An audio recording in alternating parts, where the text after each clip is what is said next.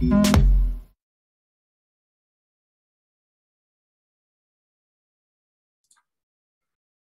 everyone and welcome to today's Fika. The sun's shining here in Stratford-on-Avon. I hope it is for you as well. And this is our final instalment of our spring trilogy on inclusive landscapes. I don't know if you've caught the previous two, but do watch them on catch up if you have a particular interest in this. And today we're talking again about SDG 10, reduced inequalities, and target 10.2. Which is by 2030 to empower and promote the social, economic and political inclusion of all, irrespective of age, sex, disability, race, ethnicity, origin, religion or economic or other status. And this is a really important topic for us at Vestra, as I'm sure you're aware. We've identified it more recently as one of the 3 cornerstones of our 2050 business strategy. And today we're being joined by 3 experts on the subject for a conversation about both the unconscious and conscious exclusion, I think we can sum it up like that, of young people, particularly that scourge of society, skateboarders, and girls particularly as well, from our parks and open spaces. And Stuart is from another Norwegian company, Betongpark. He's going to share his expertise on the design and management of skate parks. And Susanna and Imogen from Make Space for Girls will discuss why girls simply don't visit our open spaces and parks in the numbers they ideally would, particularly skate parks. And this is vital if we're to address society's need to get more people and particularly teens exercising out there. It's a really topical subject, and I know you're going to leave enlightened today about this important aspect of inclusion in our society. So welcome to Stuart, Susanna and Imogen. I'm Romy, for those of you who don't know me. I'm the commercial director here in the UK for Vestra. I should just mention that we're recording this webinar for catch-up purposes. And please add your thoughts to the chat and your questions to the Q&A tabs. Just to get you started, we have a question here. What spaces made the most impact on you as a young person? We'd really love to hear your thoughts on that. Mine, slightly worryingly and bizarrely, I'll get you started. I was sort of brought up in the Fens in near Spalding, a very flat place. I feel like that's why I have a very strong affinity with the Netherlands. And my childhood was mostly spent in fields, building houses out of straw bales when they were small enough to pick up, not the great big things you see now. We had a pet goat, so we used to drag that around after us. And to be quite honest, I think I would be described as feral. But anyway, it made me into the person I am today. So that's got you started. Let's hear from you. And just a little bit more background on SDG 10.2. As I mentioned, it's to reduce inequalities. That's both within and among countries, and these persist across the world. We might think that here in the UK we're less affected than in many other countries, and actually in many ways we are. But inequality around this subject particularly threatens long-term social and economic development and destroys people's sense of fulfillment and self-worth. And if you think about that with our young people in mind, that's awful. And we can't achieve sustainable development and make the planet better for all if anyone is excluded from the chance of a better life. Equality can and should be achieved, but political, economic and social policies need to be universal and pay particular attention to the needs of disadvantaged and marginalised communities, including young people. And the impact on them and the fallout from not having welcoming and embracing outdoor spaces is enormous in today's society. So I'll get cracking, I think, and we're going to start with Stuart's thoughts on this. So I'll stop sharing and allow him to start. Over to you, Stu. Hello, everyone. Morning. Nobody else can speak, but I'll speak for them. Can you see my screen? Yes, we can. Okay, I'll get started. So thanks, Romy, for having us, and thanks everyone for joining. My name's Stuart. I am the development manager here at Betongpark. We are a specialist design and construction firm that make skatable spaces, skate parks, sculptures, and everything in between, really. We do major international scale skate parks, as well as tiny single elements, like this one that you can see here, actually. This is at Somerset House, taken last year. This is the first time ever that skateboarding has been allowed in the courtyard. And it was with an exhibition that we launched there. And this is my friend Helena skating. We kind of cast this balustrade in the form of this. And I think this photo illustrates kind of how we are trying to be abrasive to the kind of status quo within skate parks and where we're allowed to be. And I'll kind of get more into detail on that. So before I go on, skateboarding was born in the 1960s and 70s in West Coast of America to kind of mimic the surfing that was done with the same community. And it's very much the same kind of shape that we instill in our skate parks today. And the other side of skateboarding is street skateboarding. So the photograph on the left is from Barcelona, recognized by many as kind of the mecca of street skateboarding. These forms are often very different. It's kind of this plaza style street skateboarding, large open spaces, can be quite difficult. I myself prefer transitions and ramps and bowls, but everyone has their own kind of take on what they want to skate. The places that inspire me is Copenhagen. This is Israel Plats on the left and Superkiln on the right. These are two spaces with skateboarding in mind and the kind of use for diverse communities.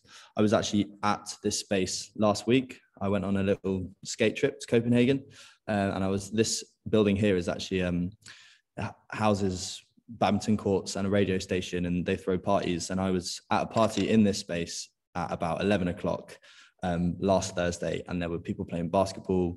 There was a group of young skaters using it still. So it very much is a space that is successful in its objectives of having use all hours of the day. And it's a strange courtyard, this, in Copenhagen, because usually courtyards are overlooked quite a lot, and this one isn't. So there was a danger of antisocial behavior, but actually it's been very, very successful. And on the left, similarly, is Israel Plats.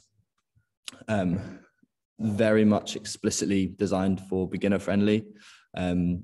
These heights are very small, the radiuses are very mellow, and it's, as you can see here, kind of very, very well used. Pushing borders. This is a photo that I think captures a step change in skateboarding culture. So as well as working for Betongpark, I'm the campaign director for Long Live South Bank and one of the co-founders of this conference, which is called Pushing Borders, that we've done in London and Malmo.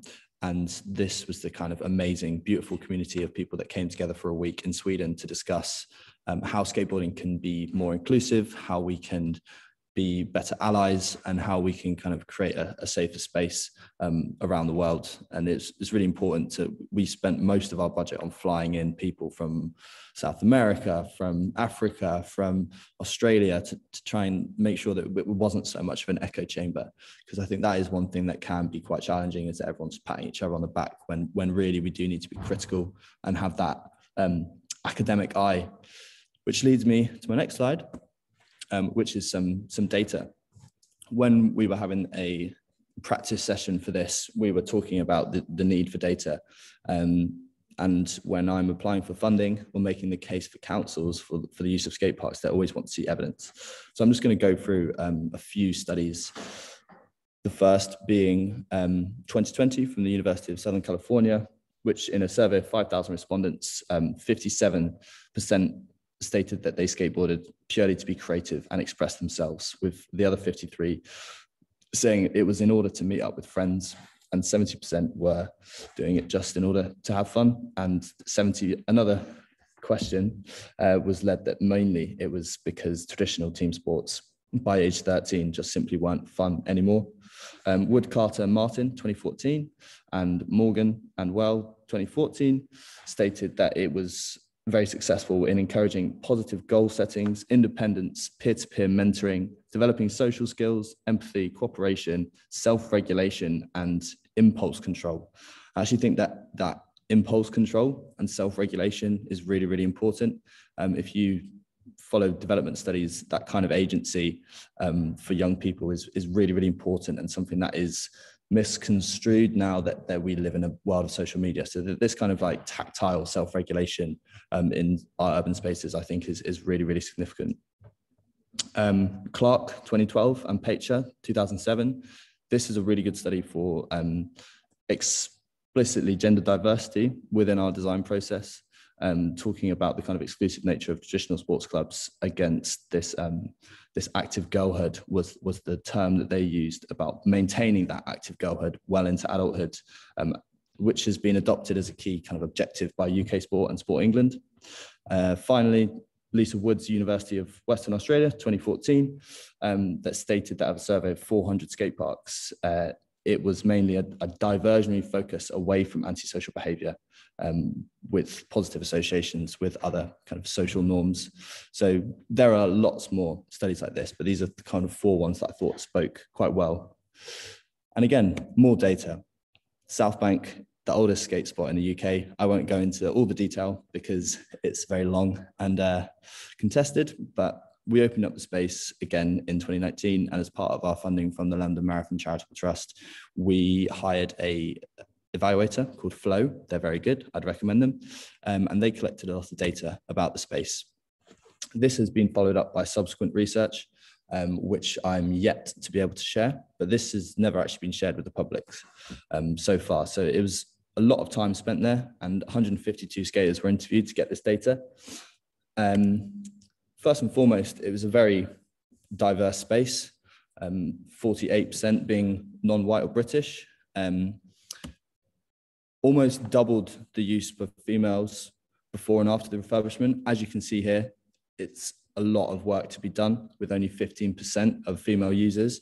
I think one of the reasons for this is simply because South Bank as a space is quite challenging to skate. One of the reasons I don't skate there very much is because it is very difficult. It's kind of less easy to have fun there, which is why immediately after creating the extension, which was a kind of lower impact bank, it doubled in 6 months, which is really, really positive. And we hope that this trend continues, and that by the next time we do this, it will be 30% at least.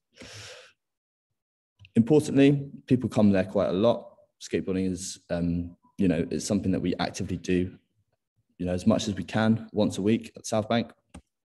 And again, very important that this was, you know, people doing this to have fun, and that can't be forgotten. Life shouldn't be so serious all the time. Young people need to feel like they have an outlet for their energy. And people were brought in from all around London to be there, predominantly kind of South London, but also every other area. So moving back onto Betongpark's work, this is a really amazing project that we did with the City of Westminster and Vans last year in the Strand. Couldn't really be more central. And this was 19 days, and over the 19 days, we had over 2,000 people come. And this speaks well to the idea of programming, especially for women and young girls. Is we worked with a company called Neighbourhood Skate Club that ran a session that had over 50 people come and attend. And the importance of having female-led sessions is really significant.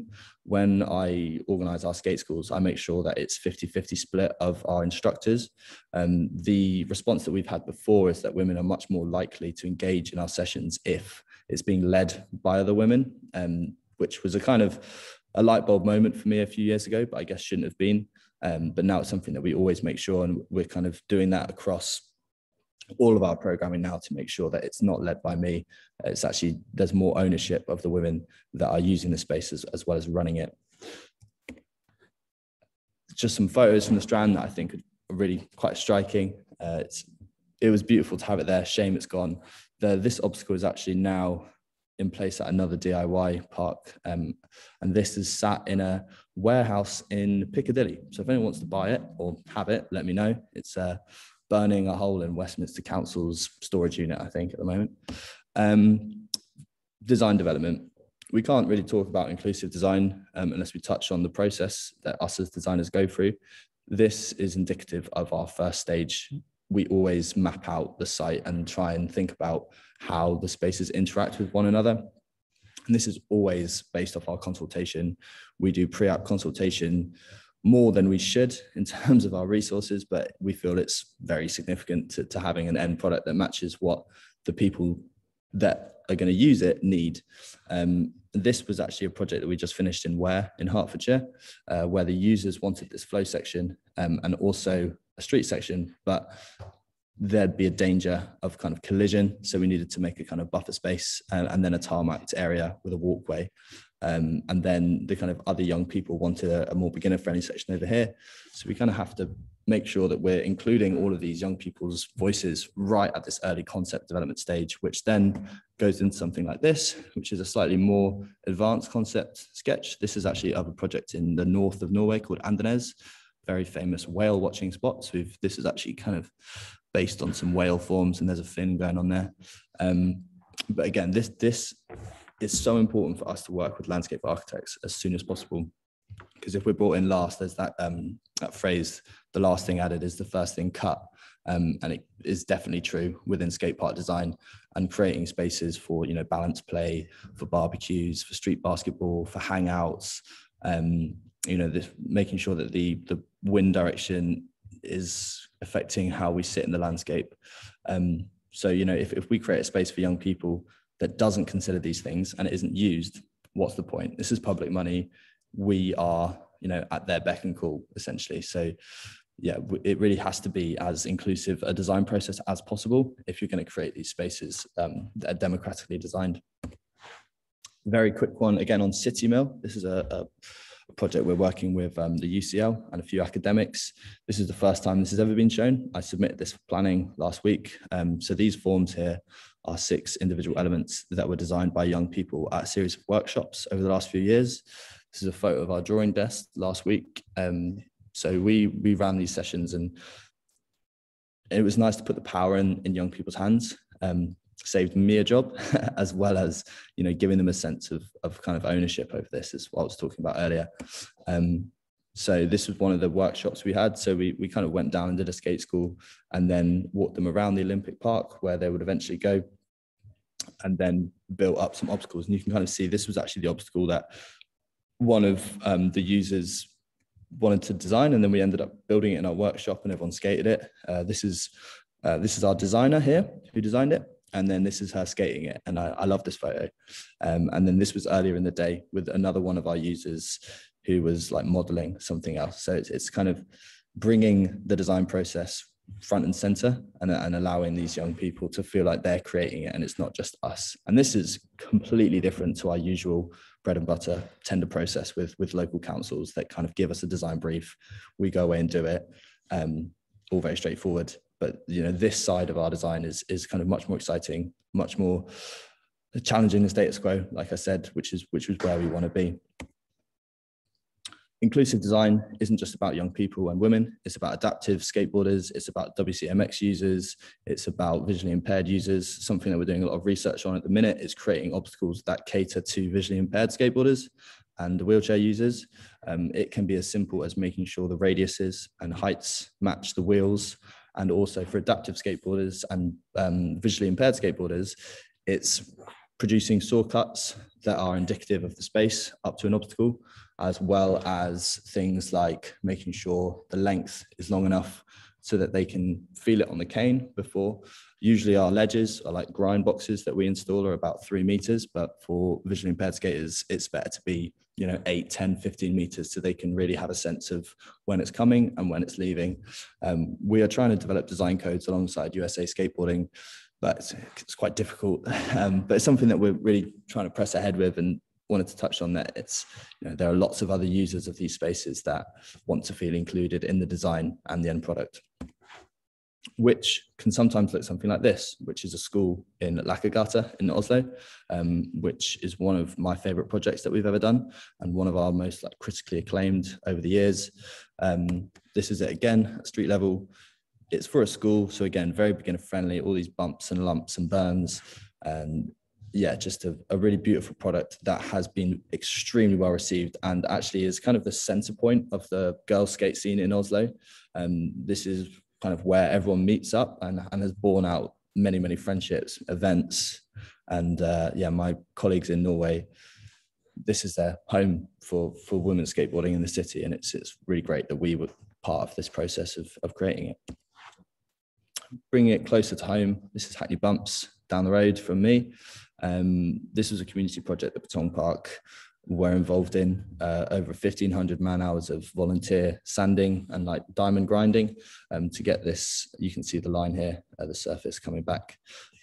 This has spawned, in my opinion, the most inclusive and friendly skateboard community in the whole of London, which sometimes can be quite, some of the skaters I talk to and skate with aren't that nice, I'll have to admit, but this is a community that is, you know, insanely welcoming to us.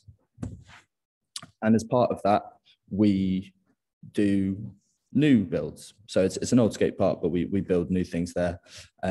This was an element that we've just finished, and it was part of a creative process where we put out a kind of public call out for designs, had a bunch of sketches come in. Then as a team of designers, we kind of formed them all together and then did a co-build, which looks like this. So it's not just about us thinking about including people, and it's not just about including them in the design, it's also about including them in the construction process. Concrete is difficult, it's hard work. And so like the more hands make light work, and it can be quite busy, but it's really important to again, have that sense of ownership over these spaces. And again, it really does lead to this skill development. Some of the guys and girls that we have had on site now work for us. And we've run workshops in the past. This is actually one in Nottingham recently, where we kind of upskill these young people about how to use power tools, how to set formwork, how to shape concrete. And then some of them have gone into the industry in other ways and other trades, and have cited these as part of their CV development and career development. And that's time for me, I think. So thank you very much. And I'm sure I'll talk more later. I can't believe you did that, Stu. I was literally about to send you a message just saying we need to move on shortly. That's perfect timing. Yeah, excellent. Much appreciated. If you could stop sharing your screen, we'll bring in Susanna and Imogen. But that was fascinating. Thank you. Even though I've seen and heard quite a bit of that before, it's just so interesting to see, you know, expertise in an area I know literally nothing about. So are you ready, Imogen? I think you're sharing the screen. Yeah, perfect. Let me just go to the beginning. Ooh, yeah, that's it. Lovely. Does that all make sense? Did you use the shortcut? I did use the shortcut. Excellent. So right. Respect to Stuart, who has introduced me to a new shortcut, everybody. We share IT skills on Fika as well. So I'm going now. I'll leave you to it. Thanks. Well, thank you first, Fika, very much for inviting us to this presentation. And thank you, Stuart, for that presentation, which I thought was amazing. And I think what's so exciting is seeing how people's passion can really act as an influence for making spaces more inclusive.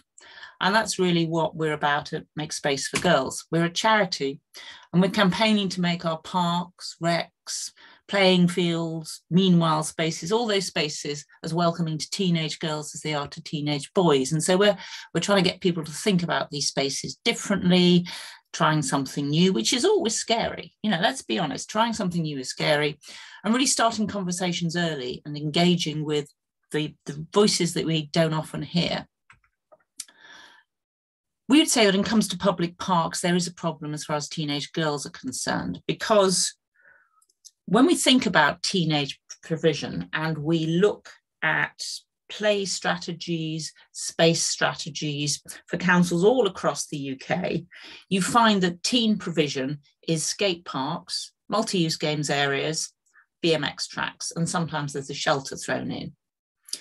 And although these are seen as teen provision, when you actually look at what's going on the ground, they're almost always dominated by boys, which is not to say you don't see the odd girl there. You may do, but they're generally dominated by boys. And there's a variety of reasons for that.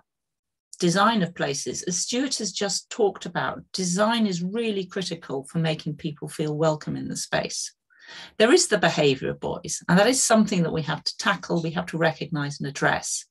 And there are also issues around the expectations placed on girls and the time that they're allowed to play, and indeed whether they are allowed to play.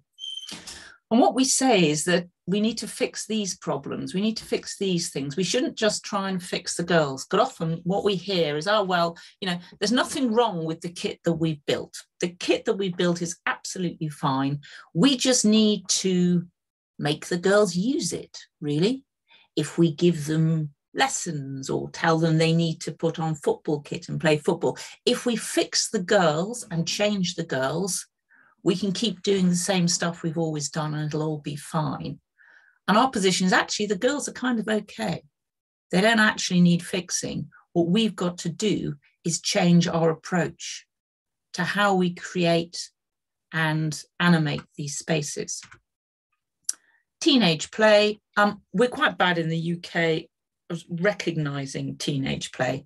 We're at a council meeting and there was a almost visceral shudder when we started talking about making spaces that would attract teenagers. You know, there was a real fear with people essentially saying, oh, you know, we just don't want to attract teenagers because we'll attract antisocial behaviour. And there's this sort of synonymity between antisocial behaviour and teenagers. We've got to get over this. Skate parks are a really important part of teenage provision. I think that's something that we all need to recognise, not just because of the thing, but also it's a signal. It is something that says that teenagers are welcome.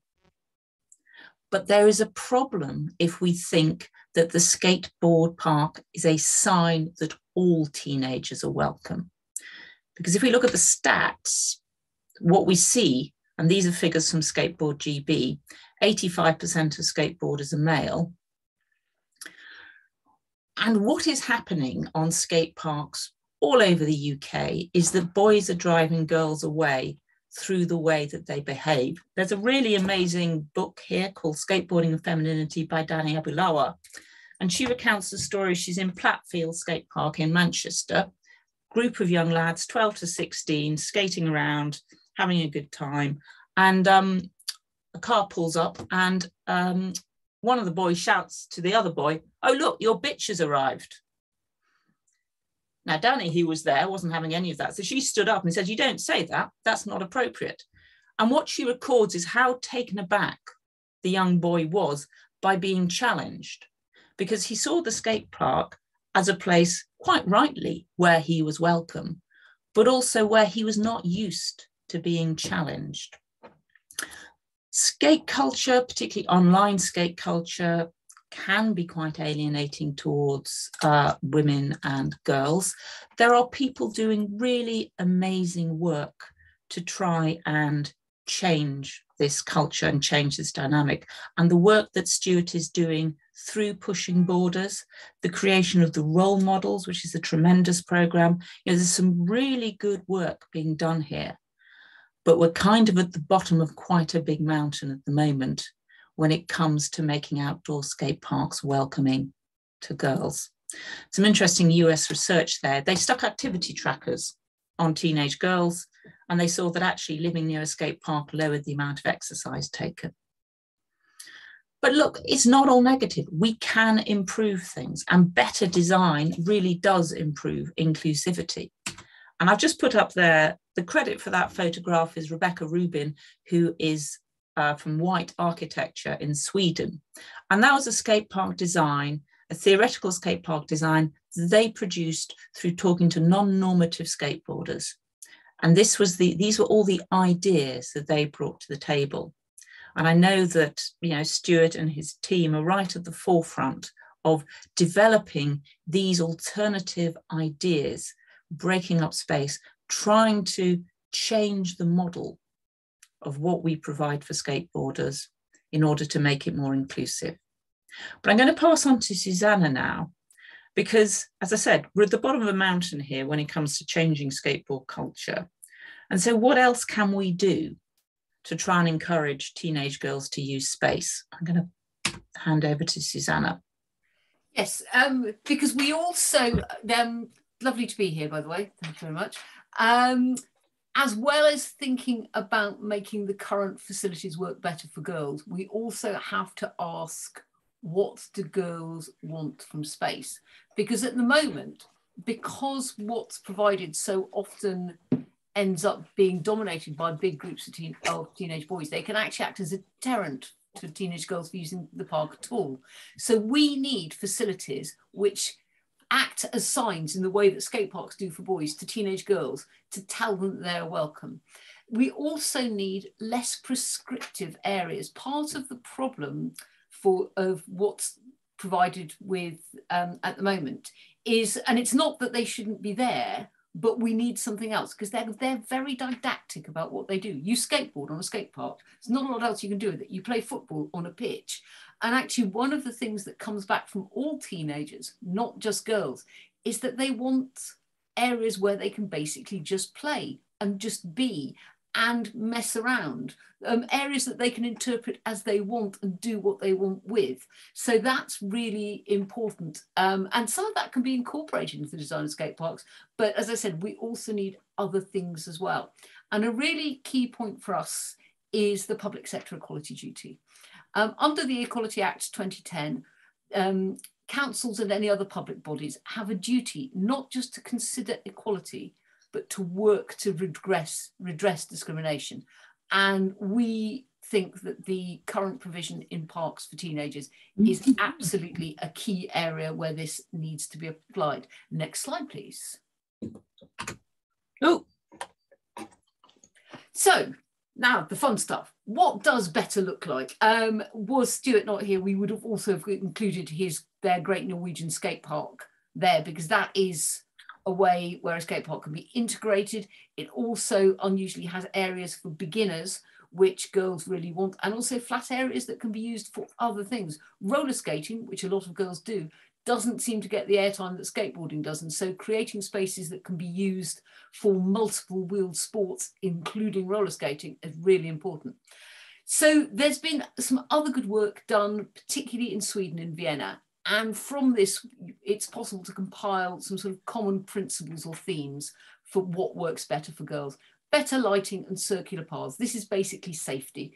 If a park doesn't feel safe, girls won't use it, full stop. Circular paths are really important because it means you can swerve trouble. You don't want a dead end path. You want to see what's coming. You want choices about where you're going. Smaller subdivided sports areas.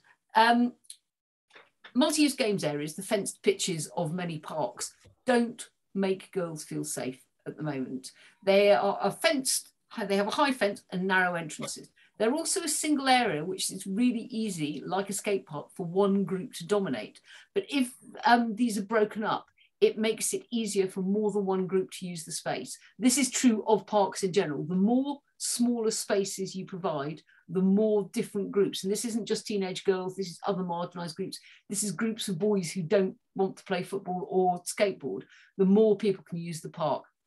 Sociable seating. This is really important for teenage girls who want to face each other while they're talking. So the classic park bench is no good to them, in the immortal words of one bit of consultation, because it means one of us always has to get a gravelly bum. Even a simple picnic table is better for teenage girls than the straight bench. Hanging around. There's a lot of provision that used to work for teenage girls that for various reasons is disappearing or changing in parks. Swings get smaller, they get fenced in the toddler play area. Girls feel they can't use them because they'll get tutted at by the mothers of small children. But they really, really like swings. So let's build some bigger swings. Let's put them outside the fence of the toddler park so that and those I think are one of the key ways that we can sign to teenage girls that they're welcome. But also gym bars, and not the sort of grown-up pull-up gym equipment ones, but just the kind you can swing over, literally hang around on.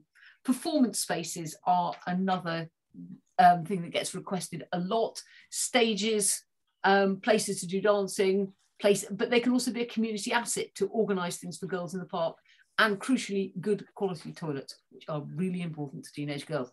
Next slide, please. So we're just going to go through a few of these case studies quite quickly. the groundbreaking research in this was done in Vienna. They realized that in this, it's a very large square, it's not like an English town square at all, in Vienna, the girls were passing through, but they were not stopping. So they put in some simple things like hammocks, and again, a wooden thing that can be interpreted. It can be seating, it can be stage, it can be whatever.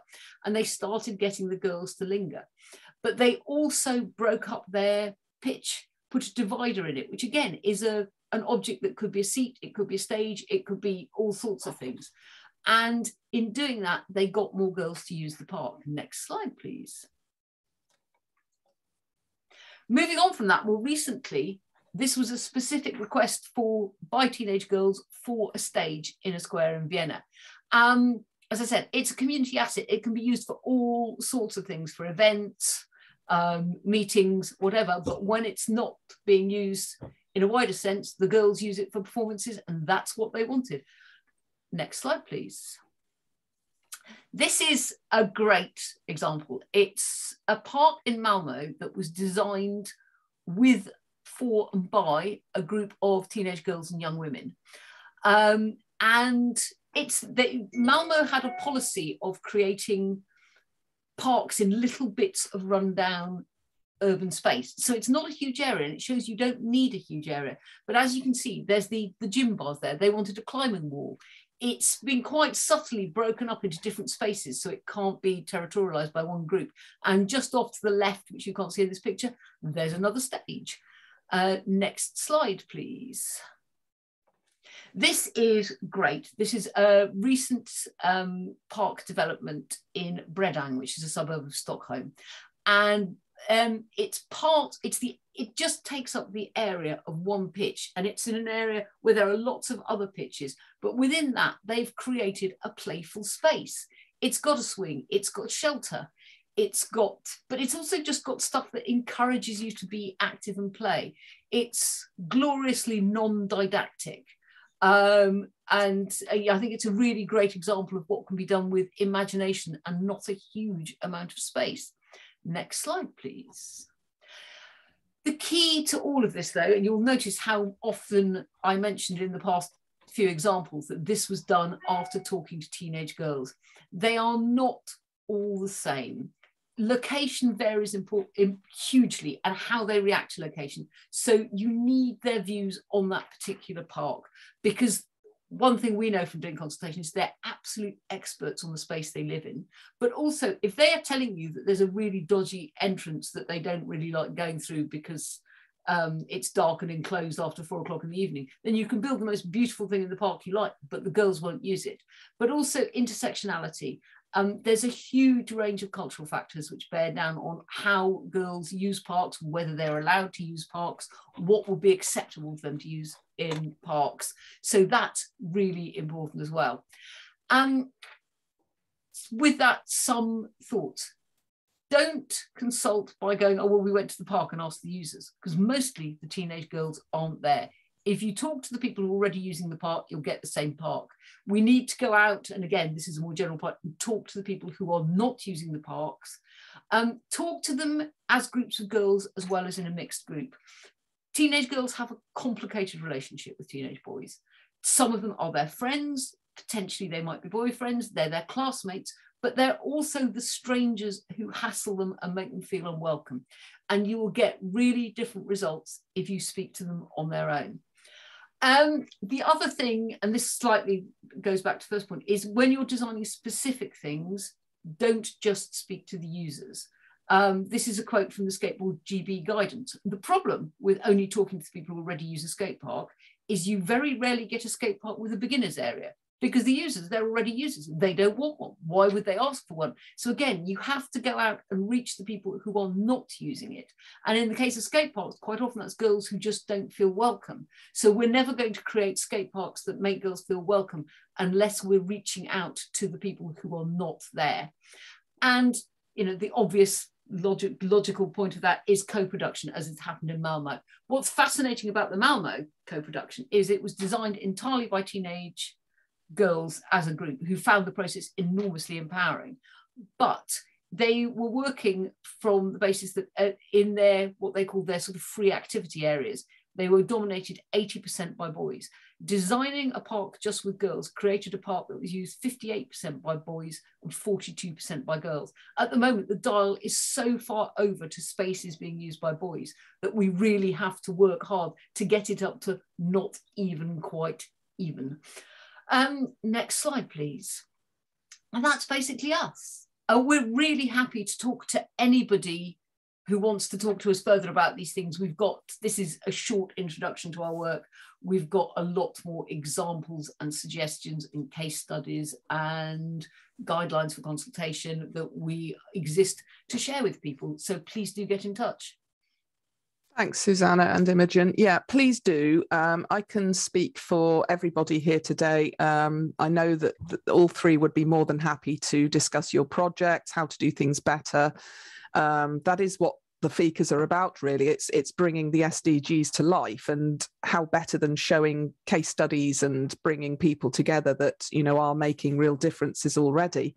So those were some excellent thoughts. Thank you. I'll just get the slides back up again, and we can get moving on.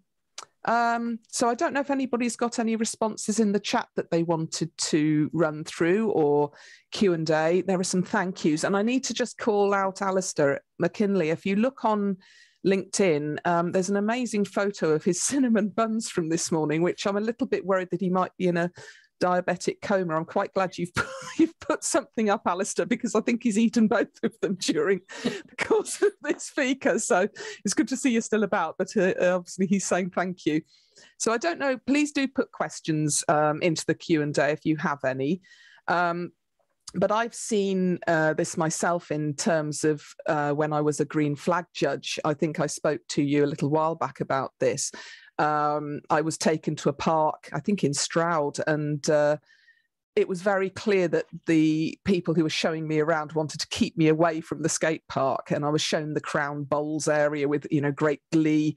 And it's just weird. It's just weird that everything that we provide for young people is hidden around the back or tucked away around a corner. And one of the key sort of cornerstones of Green Flag Awards is that it's a safe and welcoming space and place. So they're not getting that right at all, I think, in my experience. And also the point of, I think, asking people, involving stakeholders, community engagement. You have to go seek people out, don't you? You can't just rely on, you know, who you find hanging around the park gates. I mean, it's ridiculous. And I've seen that many, many times as well, which is a bit sad.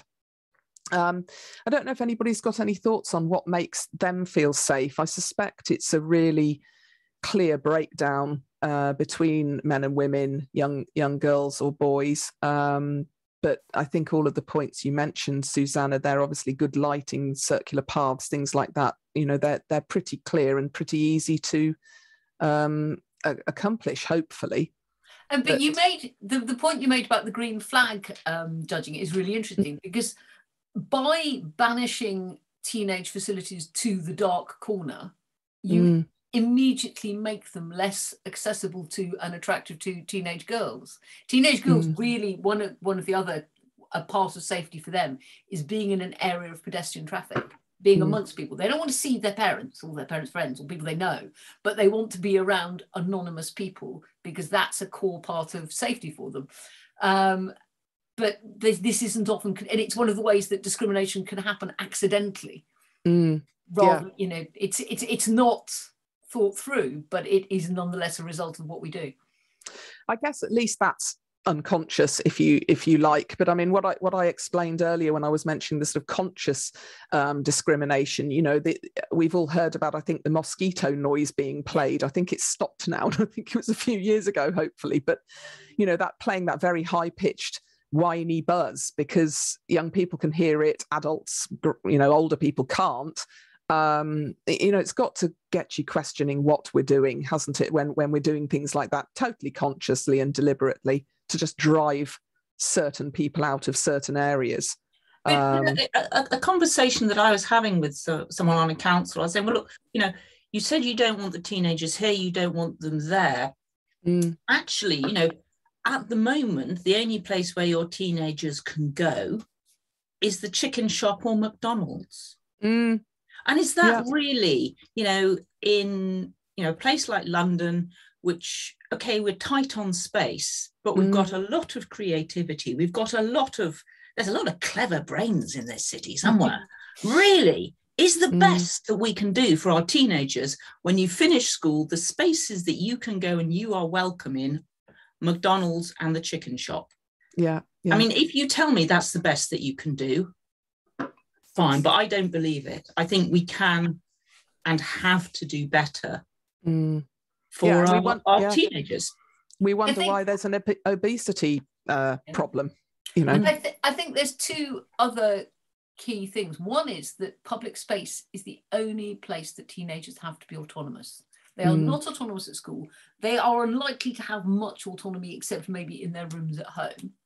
So how are they going to learn to be independent adults if we don't allow them public space to do that? That's what teenage play is. It's actually negotiating independence. And the alternative is that they go and do it on their phones. That's the only other autonomous space. We really, the second point is that we just judge them in such a different way. Nobody ever complains about old people loitering in the parks, filling up the benches. But teenagers are seen as being problematic simply by being in public space. And basically, we have to get over ourselves a bit. Absolutely. This conversation about safety and risk averseness is something that I'm always having with my clients. And the depressing reality is that the knife crime epidemic has put local councils and land managers' backs against the wall. I was on a call yesterday with LLDC about this City Mill project in Stratford, where we have quite a major construction budget. We've co-designed these elements. It's all very positive. And the first question I had from their head of land was, how can we create a space where knives can't be stored? And this is off the back of a 20-inch machete getting found in one of our skate parks recently. Right. So for me, I'm always trying to put myself in the shoes of these local councils, because on one hand, yes, absolutely, open spaces with no lighting should be fine. These are spaces for people to have this self-actualization that we're talking about, to develop this quite natural and organic community.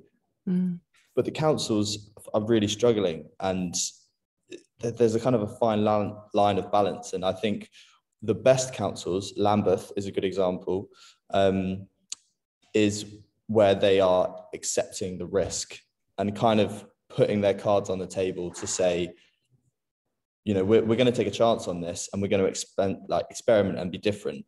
And sometimes it works, and sometimes it doesn't. I think the crucial point, I think there's 2 points I want to make here. One is that there is a difference between safety and what feels safe to women. Yeah. And that I think is something that maybe is not in the conversation as much as it should be, because a skate park which feels safe to women is, I suspect, probably quite different. And the second thing is that it's about this thing about pushing things to one side. If you integrate skate parks, which is one of the things that would make them more accessible to teenage girls, into the wider park space, so that they're in busy areas, so that there is passing traffic, so that other people are seeing them, so that they are part of the community, not a set aside thing, then you are going some way to solve that problem. Because if you create a space, and this is one of the principles of Make Space for Girls, is that yes, we are awful teenage girls, but actually when you create a more inclusive space, everybody benefits. And so a skate park which feels safe to teenage girls is probably going to have a whole lot of other wider benefits. And so maybe you're looking at skatable spaces which are not distinct, which are more integrated into the park. And maybe some skateboarders don't like that as much, but you are then inviting other people in and also massively reducing the risks of this kind of thing happening.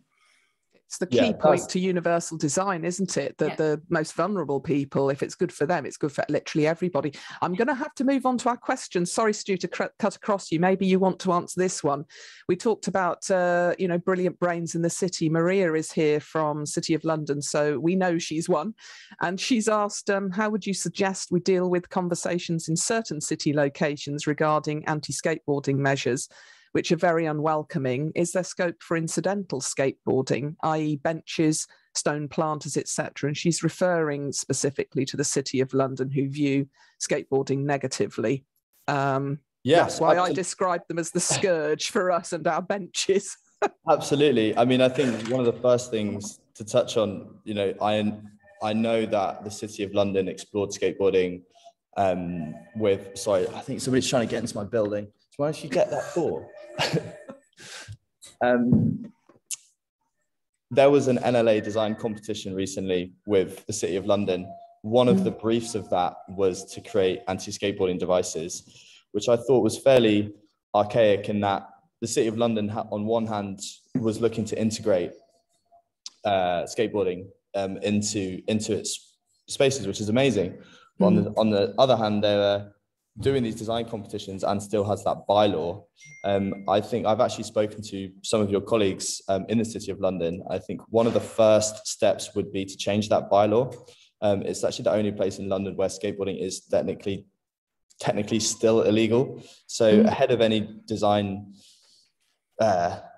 iterations, these anti-skateboarding benches, I think we have to address the policy and the fact that there is still a bylaw that says it's illegal.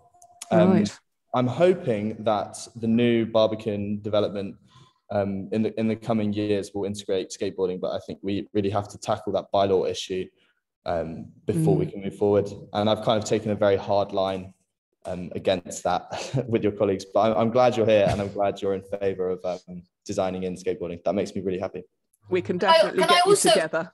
I also think it's worth having a sense of perspective that skateboarding is not the only kid on the block.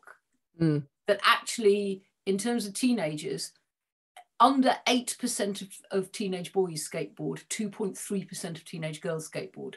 So it's quite easy to get very focused on, should we allow this, should we not that? But actually, can we also open up the conversation into what other facilities are we providing for the 80-something% of teenagers who don't skateboard?